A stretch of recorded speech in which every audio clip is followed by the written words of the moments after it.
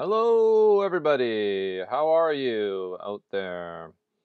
Hope everything's going well, and hope you're having an okay day. Great to see so many of you on the stream, and please feel free to drop your questions into the chat as we go. I think I might have fixed some of my streaming issues, so we'll see. We'll see. Right now, it looks like very, very blurry, so hopefully that's going to buffer out. I'm just going to pause that because I don't want to look at my very blurry stream. All right. So we have been doing equilibrium, and we are talking about right now about the equilibrium when the effect on equilibrium of temperature. So the thing to keep in mind when we're talking about equilibrium is we're really talking about the balancing act that comes from this equation.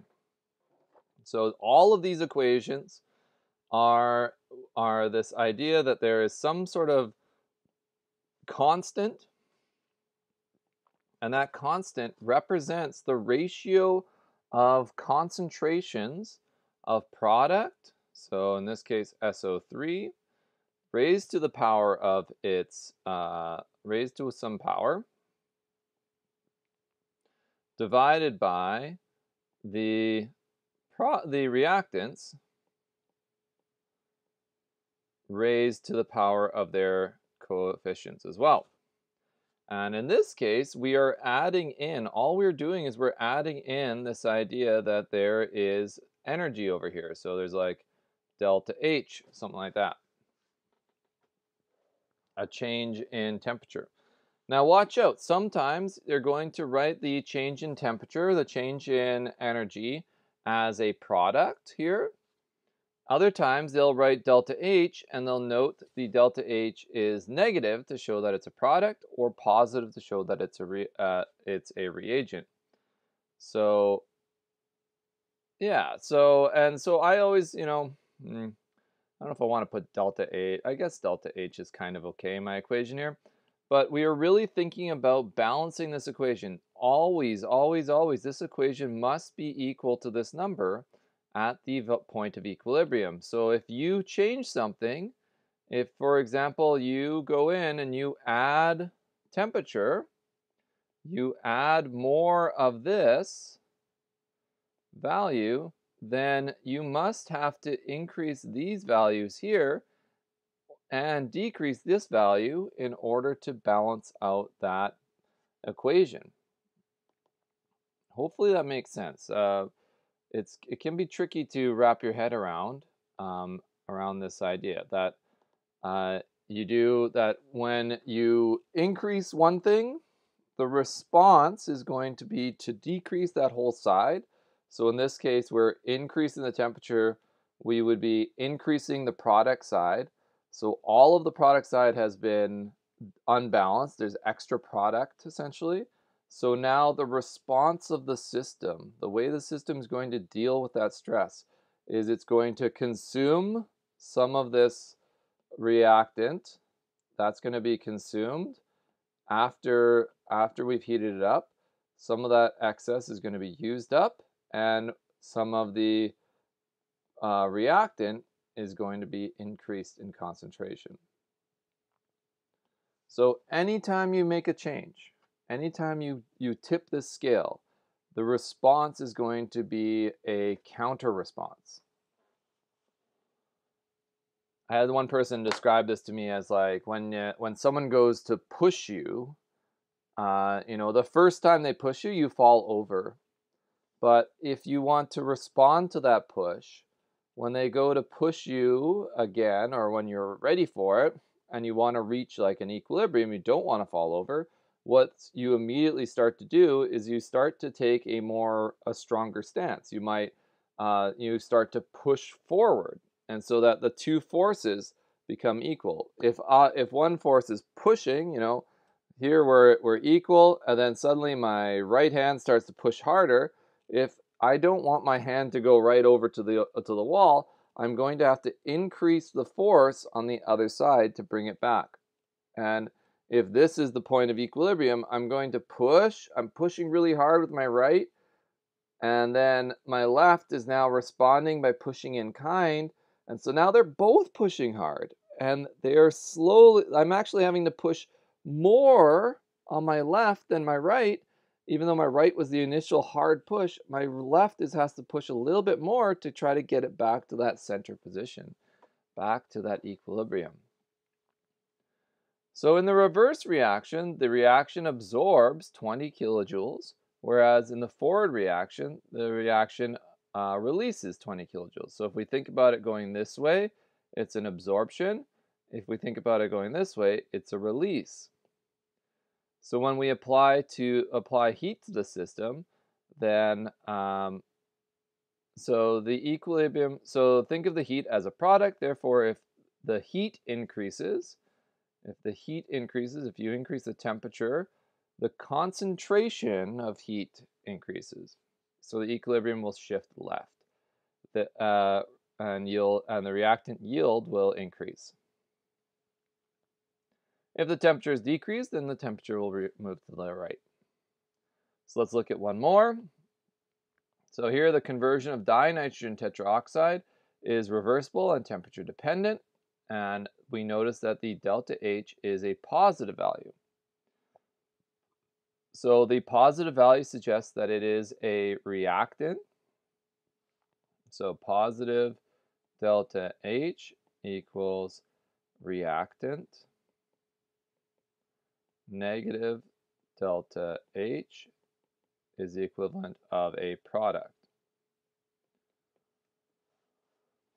So if you predict the effect on the position of the equilibrium that results from increase in the temperature. So increase in the temperature, we can rewrite this as N2O4 plus 58 kilojoules, sort of kilojoule per mole probably, gives us 2NO2. So we are initially discussing a stress where we are increasing the temperature, so the stress is increase. So here's our stress, increase T. And so the response and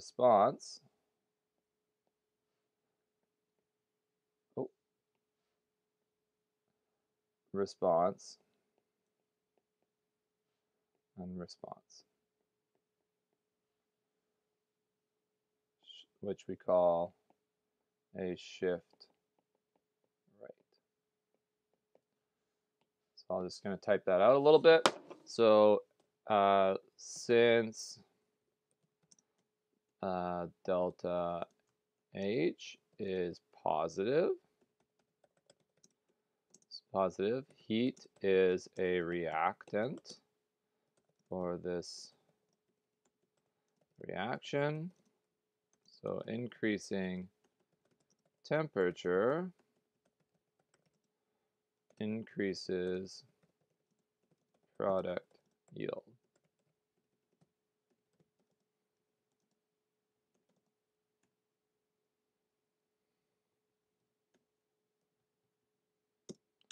Some other ideas that you should be comfortable with explaining would be things like we can look at this also as the forward reaction is endothermic, reverse exothermic.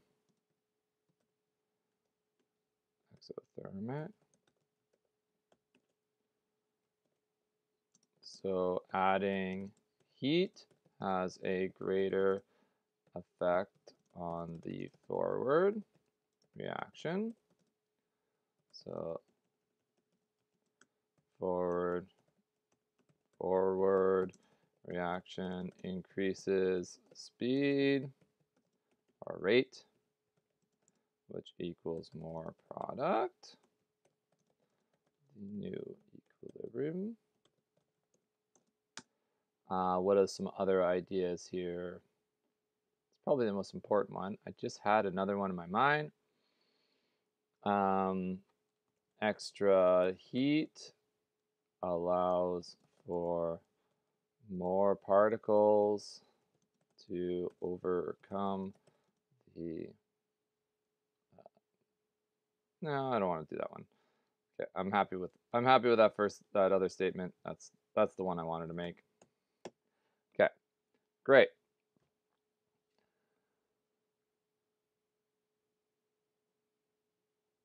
So there is an interesting concept here about the KEQ and temperature. There is some potential that the KEQ could have a temperature dependence.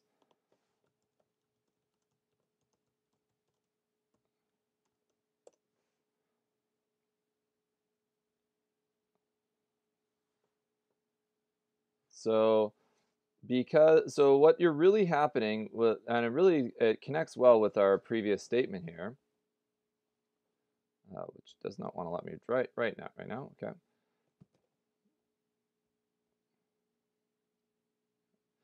So if we think about what I just wrote, I've just actually written something a little bit more profound than I meant to, which is that if the forward reaction is endothermic, so the adding of heat has a greater effect on the forward reaction. So that forward reaction increases in rate. So this actually means that there's potential, because there isn't an equal effect from temperature, that you actually could change the rate constant of that forward reaction versus the rate constant of the reverse reaction. And those changes might be different from one another. So changing the temperature favors one reaction over the other. So a shift in the value of KEQ is likely. Depends on how much you're changing the temperature, but you know, so we are not only will there be a new equilibrium concentrations, but they will have a new KEQ value at this new temperature.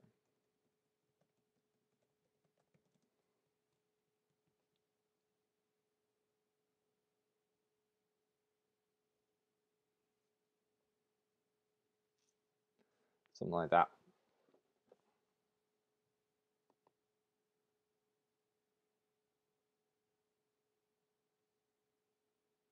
This is in fact the only time where we should see a KEQ change, is through a temperature change.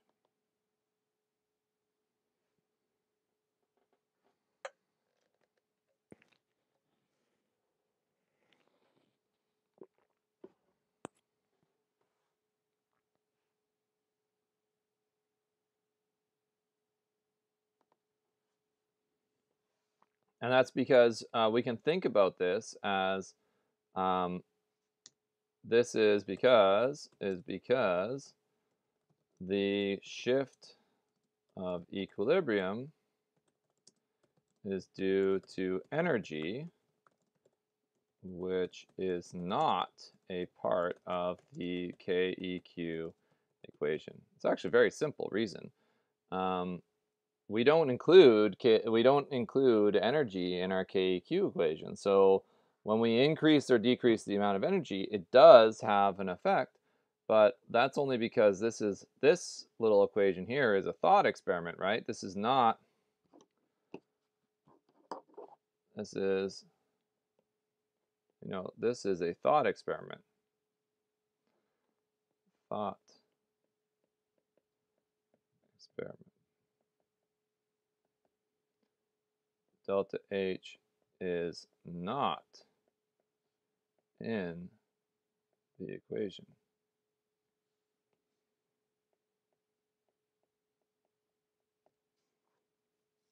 So when you add delta H, you would actually have to change KEQ. That's another thing that has to change.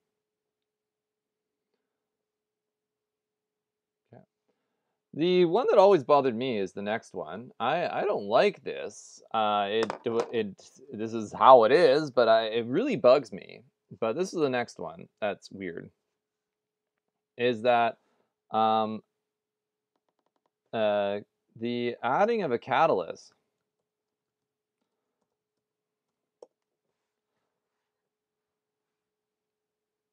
is does not have any effect on equilibrium. Do not have an effect on equilibrium concentrations. The reaction mechanism of the reverse and forward reactions are equally changed by the catalyst. So the rates remain equal at equilibrium. Even KEQ stays the same at the same temperature. And to me, this one always sits there. It feels almost chemically wrong, but I've not yet to find anybody who says otherwise. Um, and it's just a little bit weird, I think. I think it's a little strange, but it does make sense when you think about it. The forward and the reverse reaction are equally changed by the catalyst, and so this catalyst gives an equally good route for going forward or backwards. So when you add the catalyst, you don't change the concentrations. You just change how quickly concentrations can be reached. I think that's the only change you might be able to see. It might change. No, you know what? I'm not even gonna go there. I don't want to get into that. That's speculation. Okay. All right. So those are. So let's summarize that. So the effect of changes in the effect of changes to a system. So all reactions, if you increase the reactant or decrease the product, then you will. I'll just do this by typing by hand. Okay. If you increase or decrease the product, then the KEQ is constant. Increasing or decreasing product will be a shift to the right. Okay, so this is increasing reactant or decreasing the product. Either way, you're talking about a shift like this. So you need to, or this is our little teeter-totter here. So we need to shift this way to respond. Okay, so we've stressed the system to be tilted this way, so we must apply a directional shift to the right. If you decrease the reactant or increasing product, there's another mistake in there. I'm trying to keep track of some of these mistakes as we go. This is what, page 42? Equilibrium, page 42. Square product. Okay. Or increasing product, then you have a sort of a tilt this way, and so you need to move some material backwards, just like you need to move some mass that way to reach equilibrium. The equilibrium constant is still constant, and the shift is now to the left. Using a catalyst, we still get a constant and no change. That's what we were talking about just a second ago. That applies to all reactions. If you increase the temperature for an exothermic reaction, increasing the temperature of an exothermic reaction, then we can think about that as being tilted this way. So we need to shift, nope. sorry, being tilted the other way. We have put extra product in, so we need to shift backwards. The equilibrium constant will be changed. Don't know how it's going to change. We might be able to guess actually, but I don't want to guess right now. I have a speculation, but I'm going to keep it myself. And so this is a shift left. Decreasing the temperature means that you're decreasing the amount of product. So the product side got lighter, so we have to shift to the right. We're going to have a change.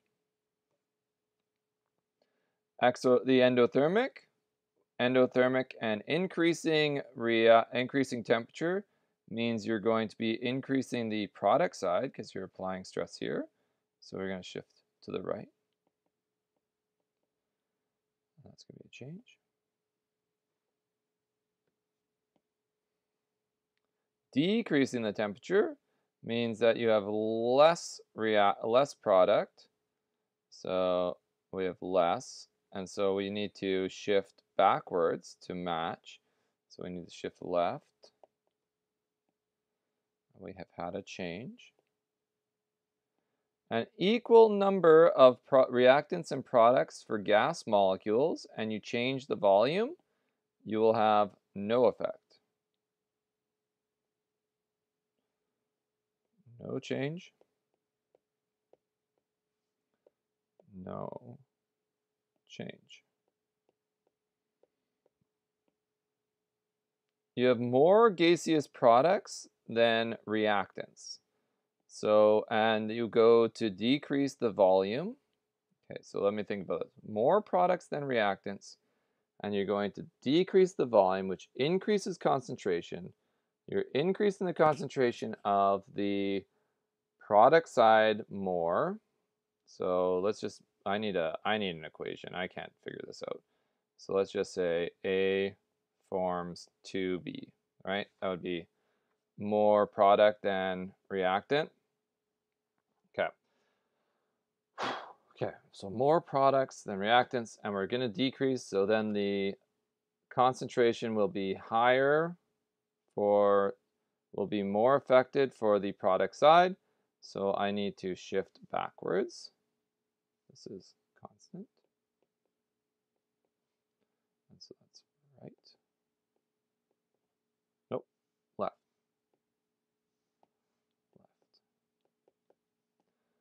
Okay, I'm increasing the volume, so the increase in volume means that the right side will get lighter or get lower concentration faster. And so I still am going to have a constant here, but now the shift is going to have to go to the left or to the right. I can do left and right. You know, left and right have always been hard for me. I don't know why. All right, fewer products than reactants. So this is something like 2A forms 1B. Then a decrease in the container will have a larger effect on A than on B. So it'll be shifted this way. So we need to make more, our scale will be shifted that way. This is again constant. So we need to shift to the right. And increasing will have a larger effect on the side with more particles. So it'll have a dip like this, and we would have to shift backwards. And this is a left shift. Okay, so there we go. That's all of them. That's the whole table filled out. Whew, that's a lot to think about. Now, I'm thinking that at this point, it's probably a good spot to take a break on this. We've been talking about it for a long time. We have a lot of questions there. And then we get to the predicting equilibrium, which is the fun part. Okay, so let's do maybe one question together, and then we will break for the day. You can finish the rest of the questions as homework. And we will come back tomorrow for predicting equilibrium, which is where things get extra fun. And remember, if things are going too quickly, you're more than welcome to slow down. You can watch an older video again.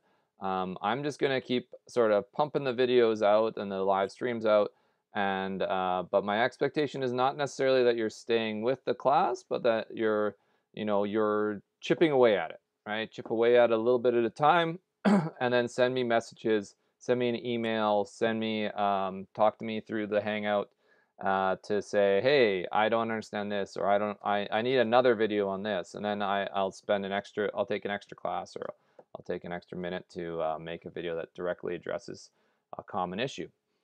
Okay, well, let's do this one question, and then we'll see how it goes.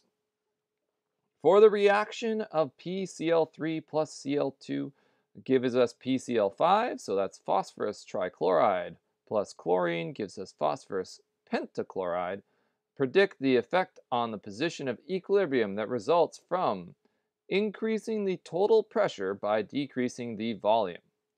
So let's think about this. We have right now K is equal to product PCl5 divided by reactant.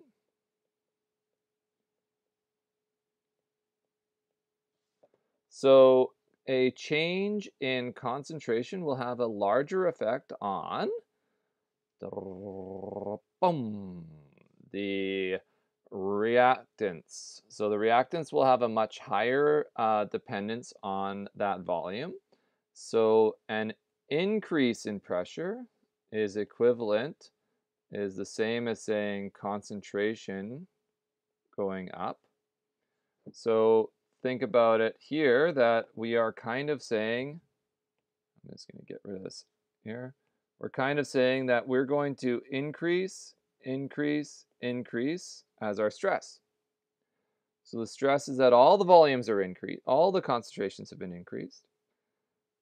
But this means that to reach equilibrium, we're going to have to consume excess of one of the two sides so that we can rebalance everything. And in this case, it looks like we have 2 arrows on the bottom and we have 1 arrow on top. So that 2 arrows on the bottom means that we're going to have to respond by moving some extra matter, or maybe let's go to that little. I've been liking this diagram here, so I'm going to draw it out here so that it's easier for me to draw. So let's put my products here, or my reactants over here. Let's put my product over here, and a little arrow. And then let's think about this. Okay, so we have 2 arrows on the right, so the change is like this, right? We got 2 arrows down. We've got two of these red arrows. So we've made this side very heavy. And so in order to come back from that stress, I am going to have to respond. The change that I need, right, is going to be this way. So this is the change. Shift right. This is the stress, and that's the change. Okay, so I'm going to shrink that down. Get rid of this. So that's sort of that teeter-totter idea. So this one is going to be a shift right.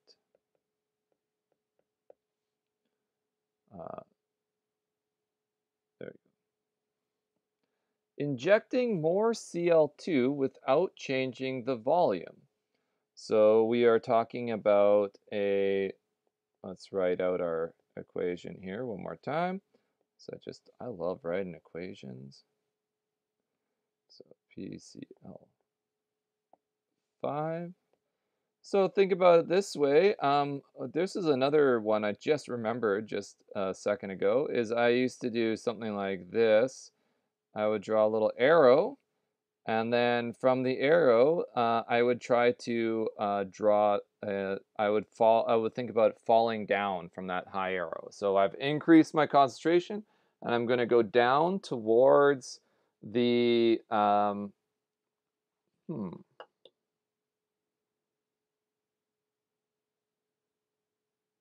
Oh, that's not bad. Okay, yeah, I like this. So let's use like sort of a vectors. If you remember vectors from your physics class, you might not. That's okay. Think about going sort of tail to tip. So take your arrow and connect it to an arrow to one of these two uh, arrows, and we always have to connect it from tip to tail. So starting from the top point, we connect it here, and we would think that this is the arrow that is affected. So the forward reaction is the one that gets affected. So we're going to go to the right. And I'll show you what that looks like in a second as we do this again. So increasing the temperature, I think I can make this, I can take this analogy pretty far here. This method. Okay, so this is a exothermic reaction. So in an exothermic reaction, we think about uh, the reaction producing heat. So plus heat. We know how much it is. It's 92.5, but that doesn't matter. And then we are going to stress the system, right? So we're going to stress the system by putting an arrow on it. And then we're going to go from tip to tail for the change. So tip to tail is over here. So we are going to see a shift to the right. Boy, that's pretty good. I like this. I kind of did something like this last year, but never quite as clean. And this is good. I'm liking this a lot. I hope this is going to work out for the rest of this unit. All right, so that's going to be a shift to the left. Okay. So increasing the volume of the container is going to decrease all of our volumes. And so let's see if we can do that. PCl3. Cl2. This is the one where I'm a little bit concerned. How can I do decreases well in this new format?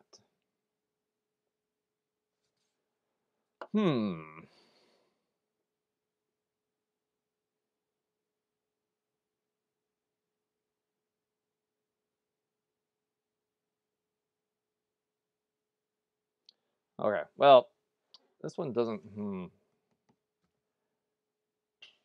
Tip to tail. So we are decreasing.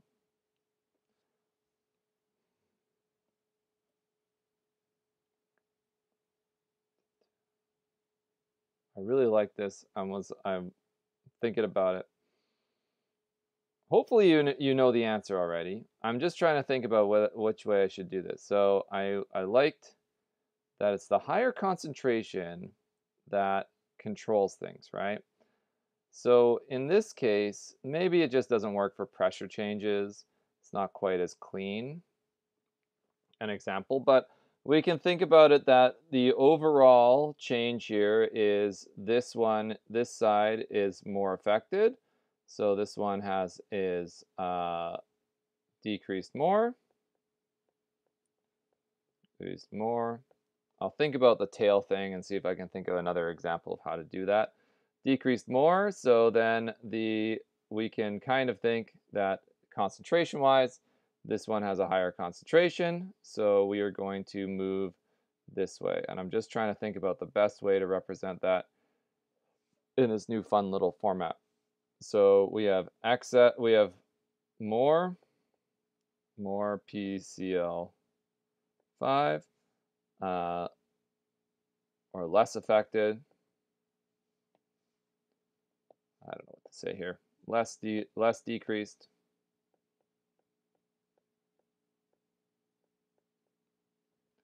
So we get a shift to the right.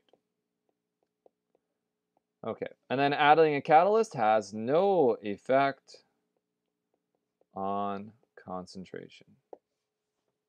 All right, I'll let you play around with the other ones for today, and I will possibly come back and do some work-throughs for the other ones once I do some other videos for the rest of the lessons here. But that's it for today. So take the next couple minutes, and you've got about 13 minutes if you think about your class time. So I would really encourage you to continue on with this page and try to finish it up. And if you have any questions, then send me a message in the Hangout, and I'll hopefully talk to you there. Once that Hangout is at full mass, then we will actually hold a class discussion day one time, and or a couple times, I guess, because we're going to have lots of time to try lots of different things. All right, best of luck to you, and we'll talk to you soon enough.